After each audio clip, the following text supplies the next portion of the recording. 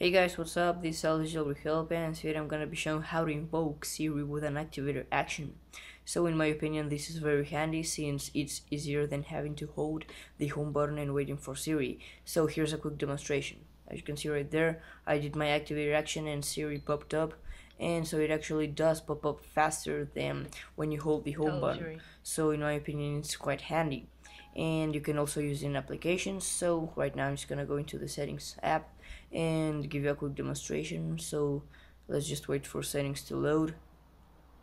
And so if you don't have Activator, it is free from Cydia, but if you have SP settings, it does install it for you.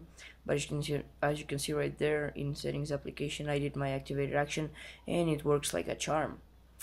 But so yeah, if you want to do this, as I said before, you need to have Activator. And after you install that, if you just go into it, you can go into the application or inside of the settings panel, and then if you click on anywhere, as you can see, you get a variety of options to choose from. But I would recommend choosing shake device. And after you've chose your action, just scroll down until you see a virtual assistant right there, and you just select it. And then after that, if you just go back and exit out of Activator and try your action, you should see Siri popping up.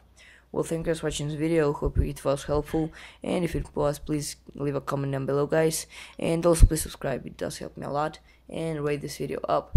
And so I hope you have a great day, guys. I'll catch you in my next video.